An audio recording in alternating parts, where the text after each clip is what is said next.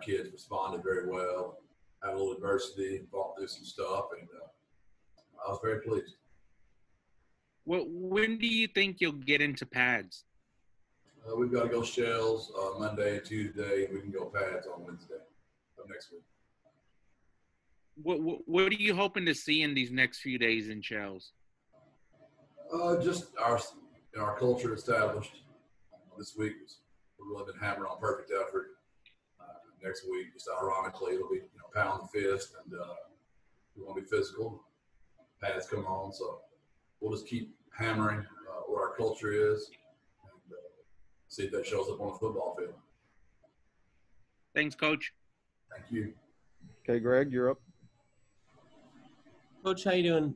Have you started to get a sense of where your team is strong and weak, sort of the areas that you need to focus on, and some of the areas where you're already in a pretty good spot? Honestly, no. We've had 12 walkthroughs and 2 practices in pajamas. So there's been a lot of guys look good in the gym. It's just camp. We're in T-shirts, high tops. There's a lot of kids that look good in underwear, for no other better term. Just shorts, T-shirts. So we'll see how physical they are Wednesday. We're just working so many kids. We're still working 4 groups, 4 teams. So you can imagine the chaos when you've got 2 teams going at the same time, 2 scales going at the same time. Got a lot of kids getting in a lot of work. So we can do a great job of evaluating. Obviously, as coaching staff, it's making us have to grade twice the amount of plays, but we just thought our kids deserved that look so we can give them the best evaluation as possible. So we're not quite there to be able to answer that, but we're getting closer. Hey, Chase, you're up. Hey, Coach, we're talking to, obviously, Coach Lunny today. So I want to ask about your offense. I know you guys want to play fast this year, and that was something he mentioned back in March. How would you kind of evaluate the shape your guys have kept themselves in this offseason and what you've seen these first 2 days, especially based on their strength and conditioning these last few weeks? Well, we before all this pandemic started, we purchased some equipment that would give us great data on how fast our kids are running, how far they're running, how long they're running fast. So we're being very cognizant of that, how much we're putting on their legs. Coach Follow has done a fantastic job of that as well. We're in as good a shape as you can be for what these kids have gone through. We're still monitoring it quite a bit, weighing in, weighing out, making sure they're getting 3 meals a day, making sure they're getting their snack.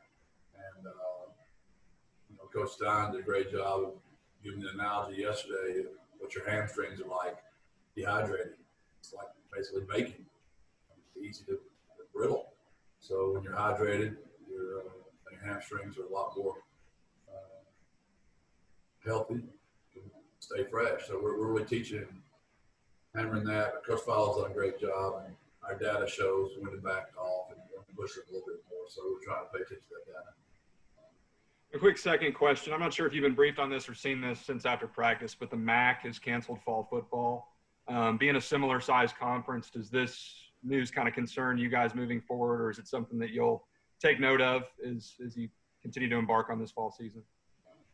I know our conference came out yesterday. We're playing 8 conference games, and we're trying to get 4 games of non-conference. So I really don't know much about that at all. I know it's extremely sad for those coaches and those kids, if it's true. I think you need to weigh both sides of that. Right? There's risk both ways right now. I also think it's a great risk for an 18, 22-year-old student right now. They're not playing as well. So those decisions be made by guys way smarter than me. I'm a football coach. The Patriots have one sign on their wall. It's called "Do Your Job." My job is to coach the football team. Dr. Campos and President Angel make those big decisions. As far as my day-to-day operations, Dan Bellamy, Nick Turner, our medical people that are monitoring us and making sure what we do meets the protocol of CBD, and that's what we're doing. Excellent. Thank you, Coach. All right, Greg, you're up. Coach, along those same lines, do you still feel very confident there will be a season, or some of these warning signs and concerning things and cancellations starting to add up a little bit for you? I'm not a doom and gloom guy. There's enough of those guys in the world. Yeah, we're playing today. That's all I know right now. So I really don't go there. It's just, it's amazing how many people love to be there, love to stay there. My mind's just not wired that way.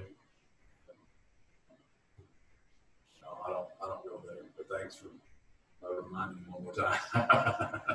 Well, how about when you've localized it a little bit, as you guys built your camp schedule here, did you try to think about ways to limit the players' opportunity to break the bubble or ways to keep them safe? It seems like, the way it's lined up that you guys have them, moving from thing to thing through the day, and it's kind of, it restricts their ability to potentially to break that bubble you guys are trying to build.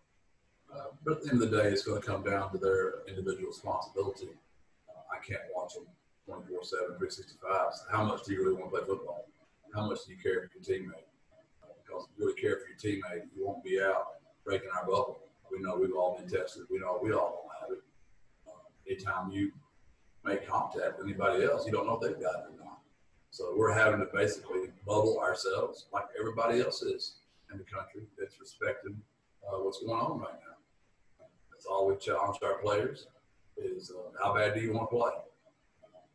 We feel like there'll be enough schools that'll do this correctly and enough players that'll be responsible that we'll be able to find some teams that want to play football this year and our guys can get a great season. Thanks. Okay, JJ, you're up. Coach, we're talking with Coach Lunny here later on. What have you seen out of the offense? What does that look like so far through 2 practices? Well, it's hard enough, man, to go 11-0. And so now when you throw in defensive guys over there, there's things you got to overcome. And the offense is always behind the defense a little bit. It's been that way as long as I've been coaching.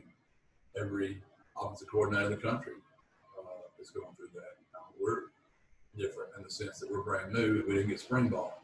So I would say it's what he would say as well when you ask him. But we've seen a lot of bright signs. Our kids are really trying. They're having a lot of fun.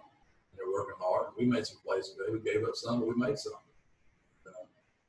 I'd say it's pretty typical all offenses right now at this time of year, what we'll be going through.